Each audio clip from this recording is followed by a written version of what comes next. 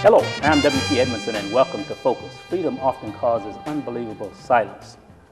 The aim of Focus, of course, is to educate, motivate, and increase public awareness relative to public issues, politics, social justice issues. We recently introduced a business focus segment for our program, and the primary purpose of business focus is to bring entrepreneurs to the stage to basically talk about their venture, how they happen to come up with the concept or the idea, and then how do they move that concept from concept to reality. So we've had a few entrepreneurs on, and we hope to have more. So if there's anyone out there who are entrepreneurs and wish to come on to the program to talk about what you're doing, please contact us and we'll be more than happy to get you on. Our spotlight entrepreneur today is Ameir Smith. He is a licensed cosmetologist, songwriter, singer, and vocal producer. Mr. Smith has been blessed to have been invited to California, namely Hollywood in particular, on numerous occasions, and is the recipient of various awards, primarily in the gospel category. His debut album was entitled Color Me 2012. He also had the privilege of singing with Stevie Wonder, he shared with me. We have a clip that we will share with you right now, and we'll come back and we will talk to Mr. Smith. My name is Ameir Smith. I'm nominated with the Front Line, and we're nominated for the Contemporary Christian category tonight. That's incredible. What does it mean to you, being a contemporary Christian artist, to be nominated for an award at the HMMAs? It's an awesome opportunity. It's an award ceremony, and I'm glad to see Smokey Robinson getting the Lifetime Achievement Award tonight. So to be in that company means a lot to us. Have you had a chance to introduce yourself to Smokey yet? No, I haven't, not yet, but I'm looking forward to that tonight. We got to meet him before, an incredible guy, and it's going to be so cool now. He's an awesome man. I have to compliment you as well on this getup. The vest and the blue shirt, that's awesome. Man, you got to do what you got to do. I have almost, it doesn't look as good on me, but I have almost the same thing in my closet. So that's yeah, well, it looks good on my skin, so I'm happy. I love that. Well, thank you so much. Congratulations on your nomination, and good luck tonight. Thank you, sir. Thank you.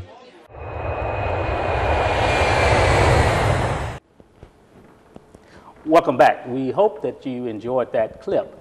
As I indicated, our guest is Mr. Ameir Smith, and we're going to basically talk to him a little bit about, get to know him a little bit, and then we will go into the gist of the interview. Welcome to Focus. Thank you. Thank you for having me. Okay. Everyone has a story, and I see that you have quite a story. Tell us a little bit about yourself, and how did you happen to come to Jefferson City and eventually to Columbia? My journey in Jefferson City goes back to the early 90s. I was a kid, got here right around 8th, 9th grade, finished high school here. I'm originally from St. Louis, Missouri, and my father was living here, and so we came to be with my father at that age. I was about 14 or so, and finished high school here, began serving the Lord at a local church in Columbia, and met my wife. We got married in 2000, and so I was a background singer at the church for about 11 years or so, and served faithfully, did that, loved it.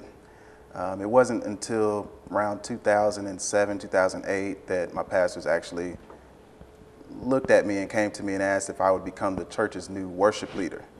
And so that's the beginning, I would say, of the journey into music full-time like that. And so, yeah. Okay. Barber, cosmetologist, yeah, singer. Yeah. Tell us a little bit about how did you happen to get into barbershop? Oh man, I've been cutting hair since I was 13. So, I mean, my dad always cut hair as I was growing up, and I always watched him. I don't remember him being very hands-on showing me things, but just through the advent of watching, I'm a seeing person. If I can see you do it, I probably can pick it up. Mm-hmm. And so, visual person, and he started cutting. Well, he was cutting it, so I started picking the tools up and started using them and got better. And all of my friends in high school started wanting me to cut their hair, and then next thing you know, I was getting invited by the barbers around town to come and talk and interview, and one thing led to another. 2004, I decided to go ahead and get my license. I had worked for the state up to that point, for the state of Missouri up to that point for about 11 years, 10 years, yeah. And so how did you decide to venture into cosmetology? It was kind of a natural thing. I mean, I always wanted to know everything. In anything that you do, I feel it's important. If you're going to do it wholeheartedly.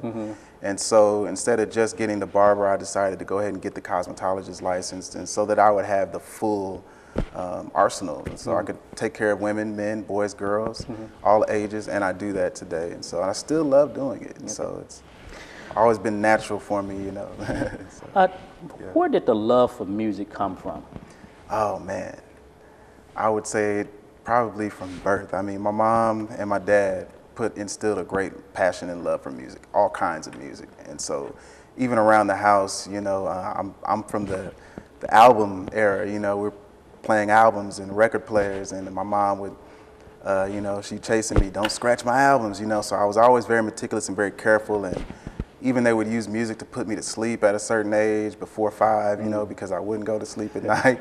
Music's just always been a part of my life, and so, yeah. So you are an elder at your church, you're a licensed minister, you're a senior worship leader at Latter House Kingdom Ministries in Columbia. Yeah. How has your association with the church led you to this stage of your life? It's been everything for me. I can't speak on anyone else's journey, but me serving the Lord has really opened up doors, not just for myself, but I'm now finding doors are opening for my kids, the way that I see how I'm raising them, and the opportunities I want them to have stem from, I say, my history within the church. And so I'm just so glad that I made that option at about the age of 19 to really begin to serve the Lord in that way. And through the advent of time, you know, just serving on a team and being faithful at that, and then being asked to become a leader on the team, and then being faithful in that has opened up doors for us to begin to record, and then even getting looks from outside influences such as California. And so it's been a gradual process. It really wasn't one thing. It really was just kind of the way I chose to lead my life has really led into where the music has come today, you know, and so it's been... What happens first? The song, the melody, or the music sound in your ear? Which comes first? For me, it's definitely the sound. I mean, I hear melodies all the time. I mean, I'm inspired by it, the simplest things, just driving, just getting ready for your day, you know, when you smell the freshness of the eggs that you're cooking, or the freshness of the air when you crack the window, just life itself. And I always hear melody. I always hear melody first. And then we can build lyrics, and it makes me want to sing when I hear a good melody. And so then I'll build lyrics based on the pattern of the melodies. When and how did the idea of a gospel group come about, and how did you come to the name? I would say I've always had a dream in my heart to be the head of an artist group. And in 2008 is when I assumed the worship leader position. And then by the time 2010 had come around, I had a bunch of young horses, is what I call them. I mean, they ready to run, young guys. They're playing instruments, some of them for the first time. They've been with me for 2.5 years. And we were just jamming and making good music. And we decided, let's put this on record. Let's begin to record, which is always a vision of mine. I just wanted to be in the right timing with it. But I mean, when it came about, it was really solid, the right time. Actually, the clip that was shown, I believe, was the very first recording that we did as a group. And it was, that song is actually what got us noticed by Hollywood. So. And how did you arrive at the name of your group? The name of the group, The Frontline, we prayed. We really wanted a name that not just spoke to the church itself, but speaks to people. All people. People, when you hear the name The Front Line, you automatically, I would assume, you would think, okay, people that are ready to take the line, you know, or people that are really ready to extend the line or extend the borders of their habitation, so to speak. And so that's kind of where we come from. We've been charged to really just push a sound into the atmosphere and push a sound of God is here and God is coming, you know. And so it's kind of that deep for me. So you were around music growing up. Yeah. How did you happen to actually start singing? Formerly, it was the church. Yeah, I mean, I sang in high school as well, and I always sang, but I really started singing in high school with a group. And the lead singer of the group ended up splitting off, and he chose to only sing Christian music at the time. And at the time, I wasn't serving the Lord, I didn't know. But later on, I ended up seeing him at the local church that I ended up going to, and he was the worship leader at the time. Okay. And so we kind of got back together and began singing again, and just opened up the avenue. And so, yeah. Thinking about, you know, singing, getting exposed locally, how did your exposure nationally come about? Through the process of the internet. I mean, so much is available now. If you're an artist and you're in Jefferson City, Missouri, Columbia, Missouri, some smaller part of the state wherever you're living in, you don't have to be isolated anymore. I mean, you know, it used to be artists thought they actually had to move to Los Angeles, move to New York, move to Nashville, wherever the creative hub, Atlanta, to get the exposure that they were looking at if they wanted national attention. Well, now through the internet, I mean, you can submit and send your music to different organizations here and there, and it's usually a pretty smooth and easy process. You just have to have a good, strong set of music, good material, you know, material that you've worked on, you've really honed, that really sounds maybe like radio sounds. You know, you really got to do your homework, and people will take notice. What was your first national contact? I would say it was when the Hollywood Music and Media Awards nominated us in 2011 for Day of Reformation. And that I actually was not paying attention, and they had been emailing me, and finally the executive producer of the show says, "Hey, you're nominated, are you coming?" And I'm like, oh, so I had 8 days to get ready. It was pretty crazy, and first time I ever experienced walking on red carpet and just being in that atmosphere. I have family that lives in Los Angeles, but never really had been to Hollywood before, so it was a pretty awesome experience. And actually at that particular awards program, Smokey Robinson was being recognized as the Lifetime Achievement recipient. And so it was really good for me because that's part of my background. My father, you know, my mother playing that kind of music, really soulful music as a kid growing up. And so a lot of respect to that. So you got your national recognition from venturing into the internet. How do you go about deciding which venue you're going to submit your music to? Did you just blast it, or how did you decide? No, it's the tools are there for you to have, especially as an independent artist, someone who's not signed to a label. The playing ground has changed. I mean, it used to be you thought you had to go and be a part of a major label.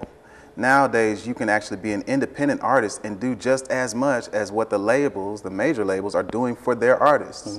You just have to be a little bit kind of like a bloodhound. You got to be able to search it out, and that's me. I'm the guy that goes behind the scenes, and I'm willing to actually do the meticulous work, see where can you submit your music for recognition, where can you submit your music for an award possibly in a certain category, where can your music find its place just through the advent of the internet.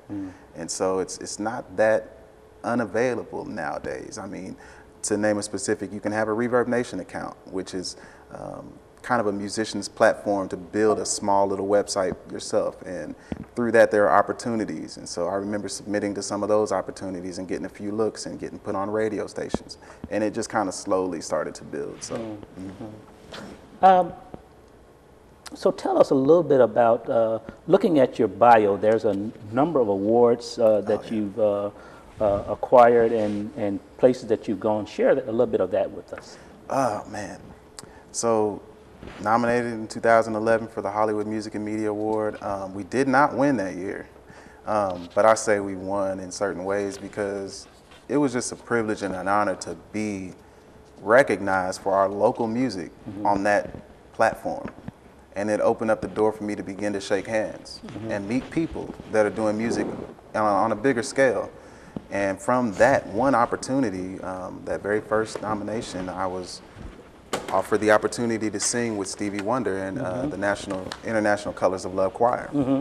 And so that led into me wanting to do more music and possibly really stretch that and see, could we possibly win something like this, you know? And so I came back home with a new thirst and a new drive, and in 2012 submitted my music again to the HMMA, and that year we did win for a song that I wrote called Come and See. And it's a gospel song. It's actually used now for a national television program.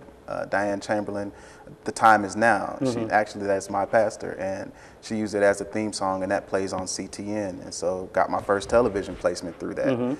Then the next year submitted to the Indie Music Channel Awards, and received a number of awards that year for The History, which is another song from the album, and also for Come and See. 2014, won one more for an easy listening song that I wrote for actually Jim Reek of Channel 8, KOMU 8 here in Columbia, Missouri. He was doing a book on Joplin and the survivors after the tornado. And so I wrote a song to kind of coincide with the book, and the song was called Your Friend. And so it was nominated and won for the easy listening category with that award. 2015, we're moving up. That was the Academia Award for a new song I released last summer in June called Hidden in You. And so that was a single that's been released here recently, and that one won that award for the gospel category in the month of August 2015. So how did you happen to sing with Stevie Wonder? Stevie Wonder. That, from the very first time when I was out there, I got the invitation from one of the gentlemen that was sitting at the table with me, and we just started talking. And people are really friendly out there, I would say. It's not like a Southern hospitality, but it's a cordialness, you know, because everyone respects everyone that's there. And I got home from the awards. Like I said, we didn't win. I wasn't upset about that, but I was just so thrilled about the opportunity of being there, and got a phone call. And they asked if I could come back the next week. And I was like, no, you know, I'm on my own nickel here. And they said, well, you know, we're having tryouts for Stevie Wonder's choir for his national, or for his, it's called the House Full of Toys.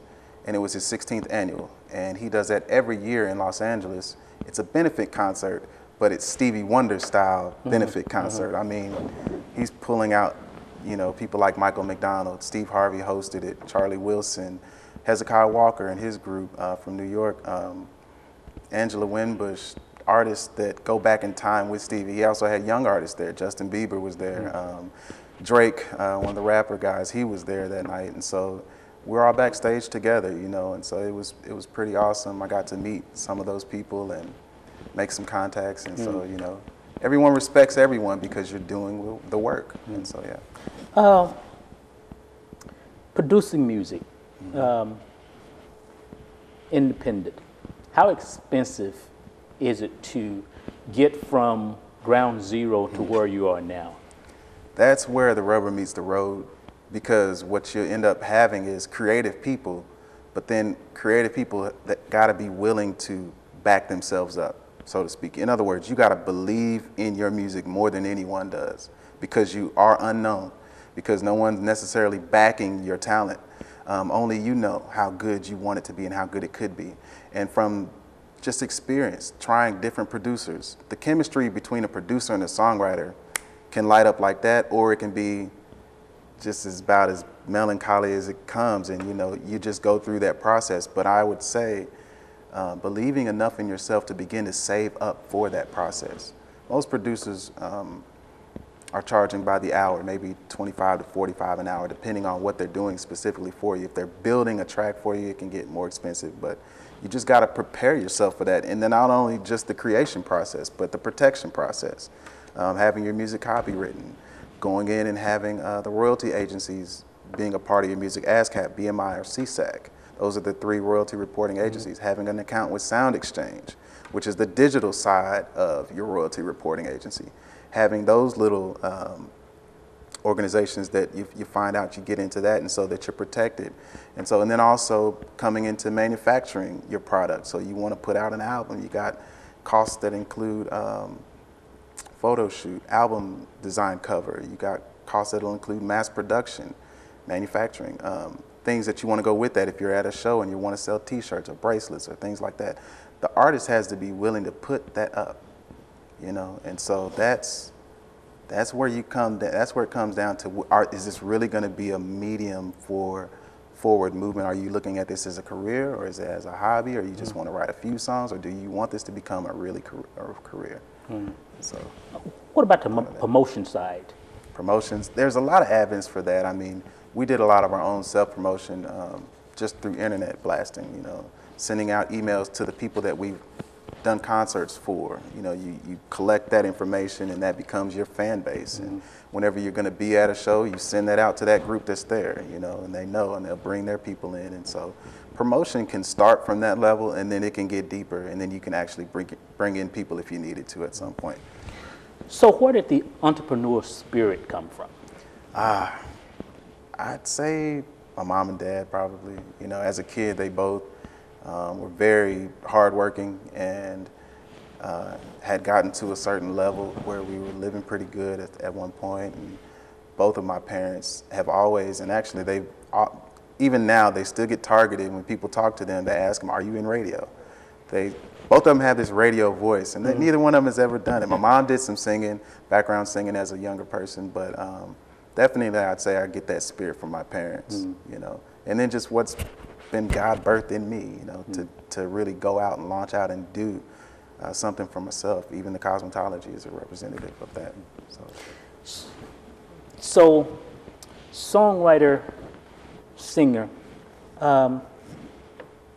what does it mean when you say that you are a songwriter singer? What does that mean? Most people say singer-songwriter. Okay. When you get to certain places and you see cards and people are passing around information, usually it's a card that says singer-songwriter Jane or John Doe. I put songwriter-singer on mine because I want to write songs that I'm not the only singer of. You know, in the church, you've got hymnals, and we all sing those songs. You know, even CCLI, which is a conglomerate group that, as a worship leader, I have access to. I can pay them a subscription, and I can get songs that common artists that are producing and writing now, they'll post their music up, they'll post the lyrics, they'll post all of the song notes and everything up, and I can have access to that and bring that into my team, and we can sing those songs.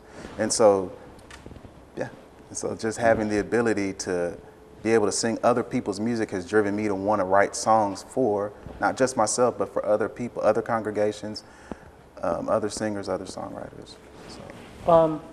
So I understand that you now have a studio in your home. Yes. What does that entail? That is a process.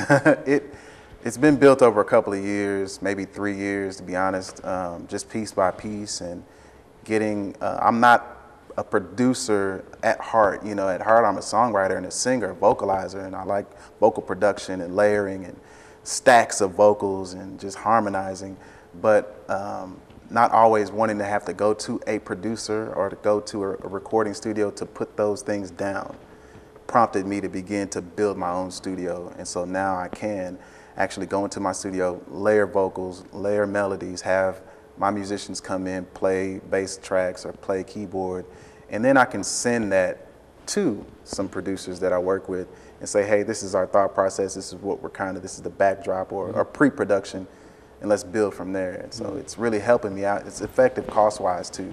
If you just take the time to kind of learn that. And being around them, most of the producers I work with are really cool people. They actually want to show you how. And so that was kind of the newest thing that I've had to come into, yeah, I'd say. Okay. So have you produced other singers yet? I have been a part of, on my albums, I've been a part of the vocal production, yeah. So getting ready to wrap it up here, someone who has a dream, they've thought about it, they've dreamed about it, how would you tell them to go from dream to reality? That's an interesting question, and it's a good question because everyone I feel like has a God-given dream. it's been impregnated, it's been implanted, it's been knitted in them from creation, you know, from the time they were in their mother's womb. And the scripture says, I knew you before you were in your mother's womb. Right. And so that's already something to draw from. And so I would say draw on your inner, you know, draw on the thing that really drives you and the thing that you just can't let go of, even though you've been told no by people that are already doing it, or the establishment, or maybe you're a little different at doing whatever this new thing is. You may be a fashion designer and you're a little different with your fashion. Don't accept no so easy. You know what I mean? Really do your homework, press in, find people that are more credible than you and get underneath that and let that begin to speak into your life and build you up into your own creative place. I found my process was just serving in the local house of God. And just by having a servanthood spirit, you know, just being willing to do the simplest things. Just learn the song, learn the CD, get the song and the paperwork and learn it and have it ready by Sunday. And we would get together and just do that, but doing it well, doing it with all your heart. And so no matter what you do, and no matter where you're at in your process, never despise the day of small beginnings. I mean, it could be something small that you're doing now that can launch you into a bigger and brighter future in that.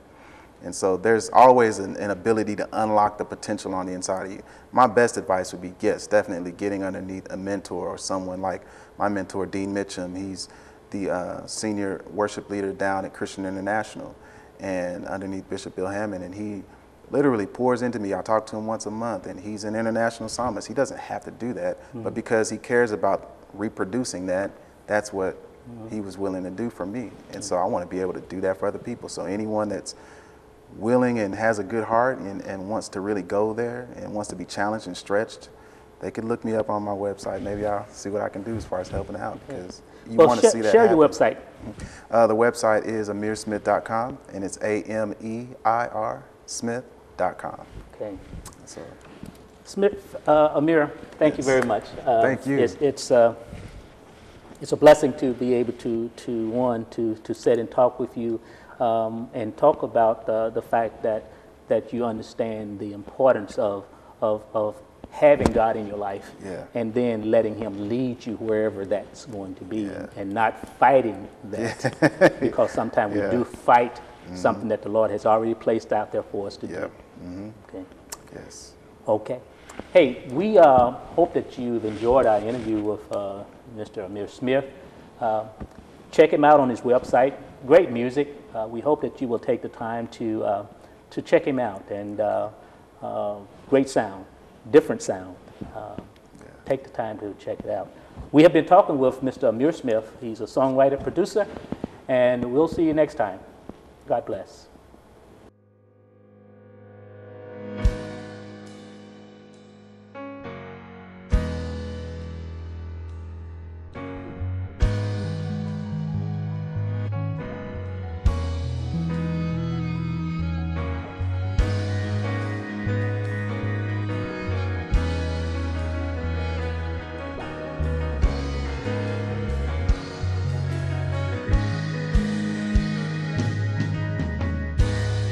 Fill us with your vision, Lord.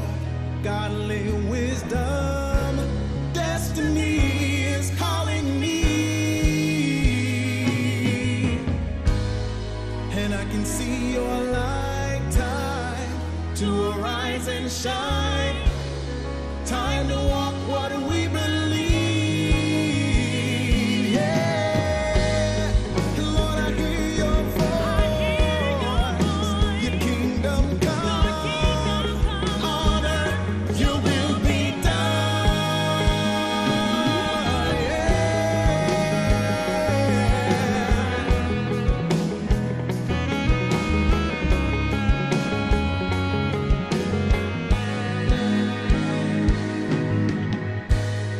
Fill us with your vision, Lord.